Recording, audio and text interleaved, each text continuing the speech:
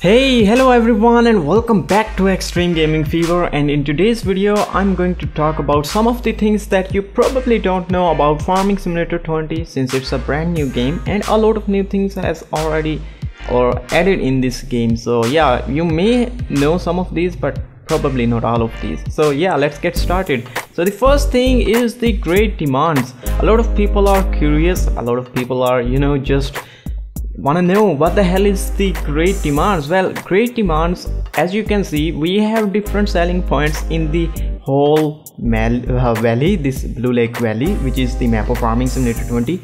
We have different kind of selling stations or selling points where you can sell your goods. So you can see currently it's great demand on lakeside wool and yarn, which means if you have wool, then you can sell wool at great price on lakeside wool and yarn on whatever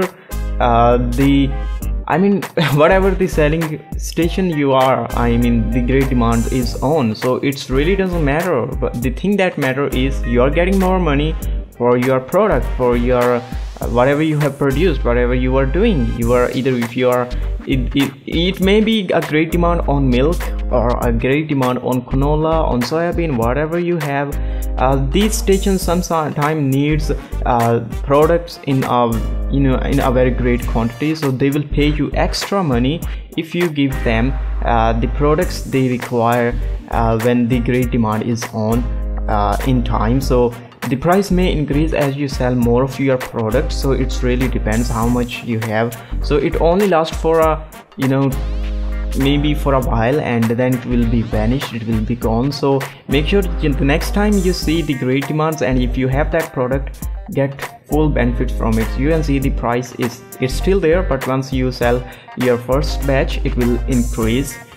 So yeah, that was the great demand. I hope you have now got it what it means by great demand. So let's move on to the next one, and the next thing is wage payments. Yeah, this annoying little thing what you see again and again on your screen. Okay, so it's a perfect day, you are working on your farm with your favorite tractor and with your favorite machines, and you're just working fine without any problem, and all of a sudden you see this annoying thing: balance is deducted from your money or from your account with the name of wage payment. Now what the hell is the wage payment? Okay, so in Farming Simulator 18, vehicles tend to worn out over time.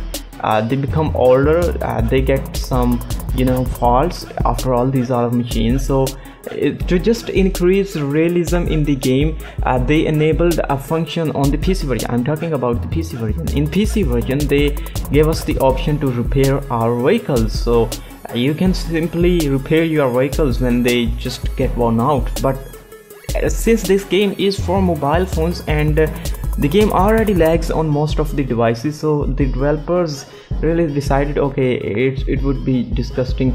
The wage payments do happen on Farming Simulator PC as well, but you can repair your vehicles, which can significantly reduce the wage payments. But since we don't have any repair option in the Farming Simulator 20, that means we have to bear these wage payment, and they will increase over time. When your vehicles are even older, they will increase more in time. So sometimes you also see the red price, which is related to wage payment in the shop.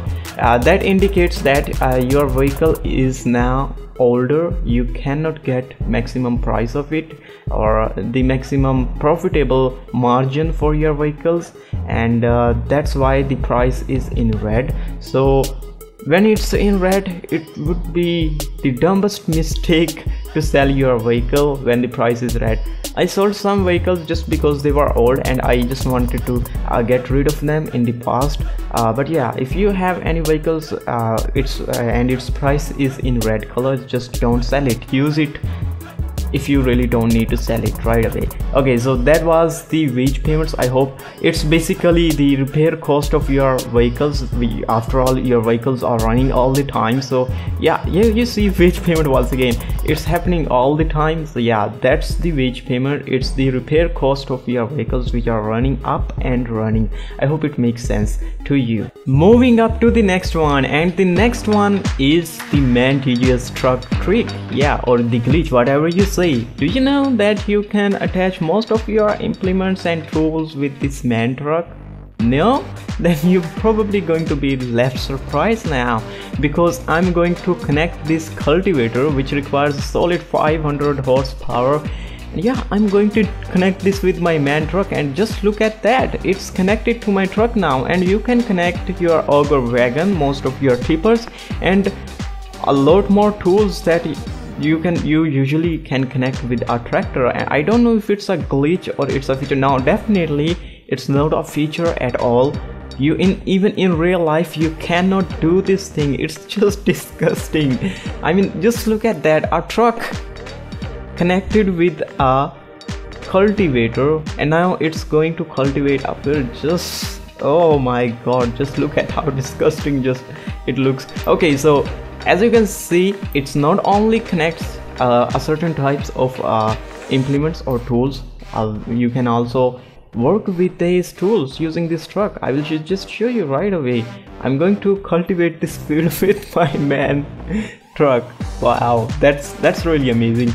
If you haven't tried this, I strongly recommend do this now before this glitch got fixed, because yeah, most likely if the developers are watching this video, or they may know somehow, they are just definitely going to fix this thing, because this looks horrible. Oh my god, just look at that. Yeah, just try this out. Probably, yeah, you're definitely gonna enjoy this thing. Talking about glitch, yeah, let's discuss the wrap cultivator glitch, because we do have a lot of glitches in this game, but this one is interesting. If you don't know about this glitch, here I'm going to repeat this in front of you. So just connect a wrap cultivator with your tractor, and now just simply connect this thing with the Apollo cultivator, I mean the seeder, and just look at that.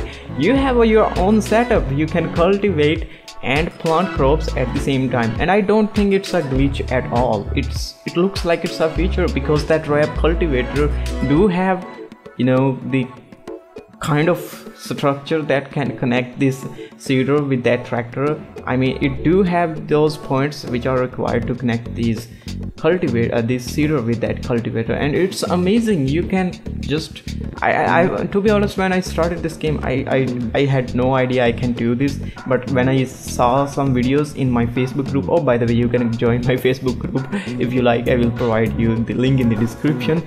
But yeah, a lot of people in my Facebook group was doing this, and I was like, what the hell, how can they do that? But yeah, you can do this, and this is really awesome. If you are starting a new farm, then this might be a life-saving feature for you, because it can save you a lot of time. Yeah, definitely a very interesting feature, or you may say glitch. Yeah, definitely I really enjoyed this.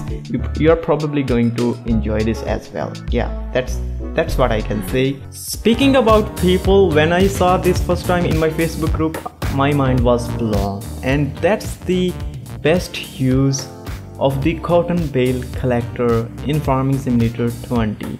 Yeah, I'm talking about the smaller one, the smaller cotton bale collector. Do you know that you can, we all know that harvesters are damn slow in Farming Simulator 20, but not anymore, because you can use your small cotton bale collector to transport your harvester to anywhere in the map. And that's, especially if you have a powerful tractor, you can do this on a very high speed. You can transport your harvester on a damn high speed, especially if you are starting in this game. You can, I don't know about you, but yeah, this is just a mind-blowing thing. I can transport a lot of other tools and equipments as well, which are slow and don't move that fast.